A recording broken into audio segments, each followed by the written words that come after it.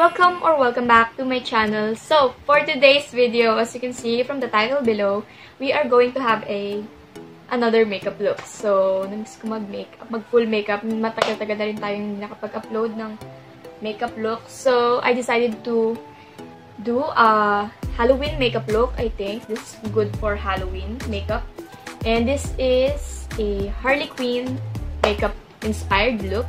So, bago tayo mag-proceed sa ating makeup look, I wanted to share muna guys na meron ulit sa atin nagpadala ng PR package from Chick MNL.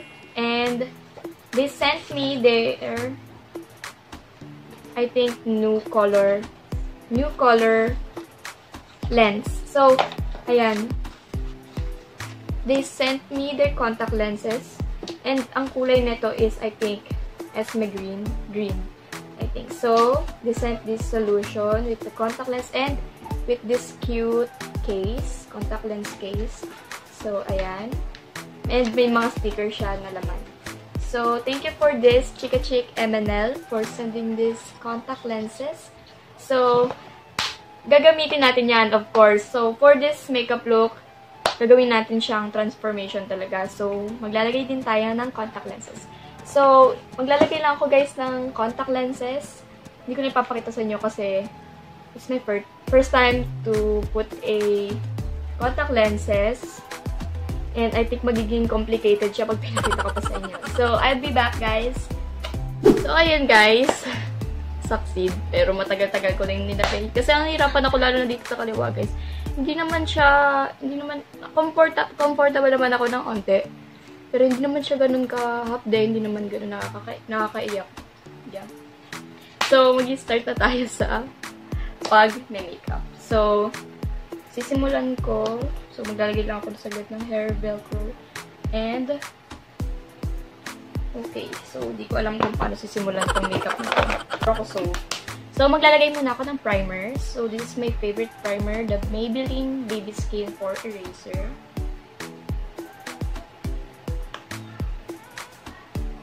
Oh my god, konti na lang siya. Masyado na siguro ako marami. So, I'm just gonna blend this with my fingertips.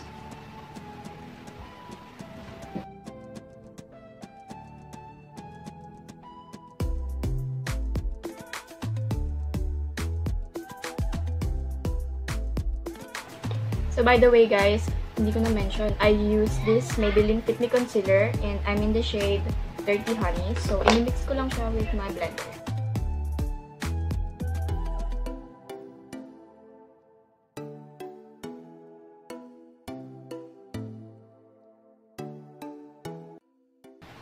So, magpa-foundation na tayo guys. I'm going to use this L'Oreal Infallible Foundation in the shade 250 Radiant Sand.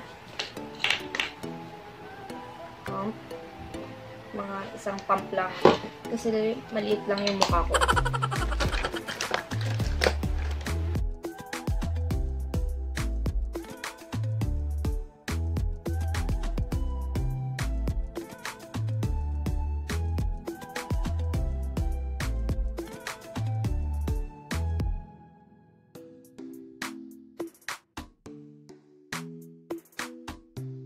So, isi-set ko lang yung face ko guys using this L'Oreal Infallible Pro Matte Powder in the shade. Oops.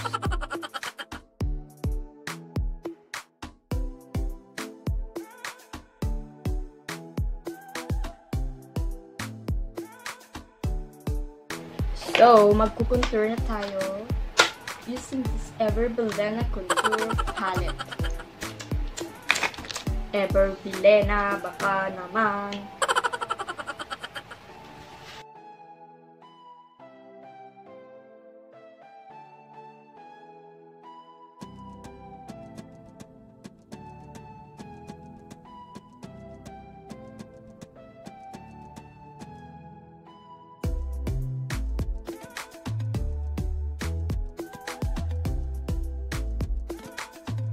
So, magkikilay na tayo guys, and I'm going to use this Forencos Eyebrow Tattoo Precision Pen in the shade ash brown.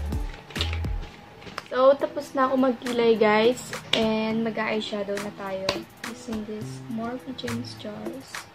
And ang gagamitin nating eyeshadow ngayon is red and blue. Kasi si Harley Quinn nga. Red, pink, ganun. Parang red or blue. Basta ganun.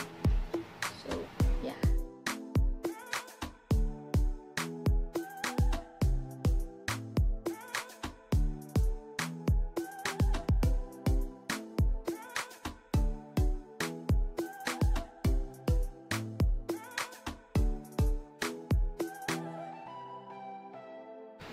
So, I'm done with my eyeshadow, guys. So, ayun, na-check ko na siya. Kasi, sa mga sinerge ko, parang siyang luha. Kaya pa ganyan. Chillax lang kayo, hindi pa tapos, guys. So, lalagyan na ako ng eyeliner and ng falsies. And I will be back. Maglalagyan na tayo ng blush, guys. I'm going to use this Careline blush on in the shade Red Velvet.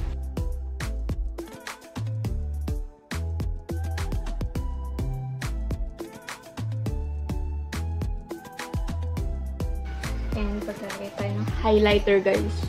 Using this NYX Away We Glow highlighter.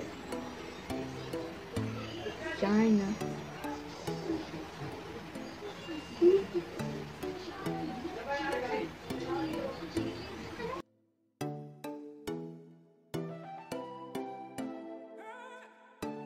So, I'm done with my makeup sa face. Tapos na ako sa face, guys. And nagpo-present na ako sa lips ko. And I'm going to use this Careline Matte Liquid Lipstick in the shade in blue. Kasi red yung lipstick ni... Super red yung lipstick ni Harley Quinn. Kaya tingnan natin. So, I'm done with my lippy. And nakapaglagay na rin ako ng pudding dito. And heart. So, mag-dress up lang ako ng silhouette and a little montage for you guys, and I'll be back.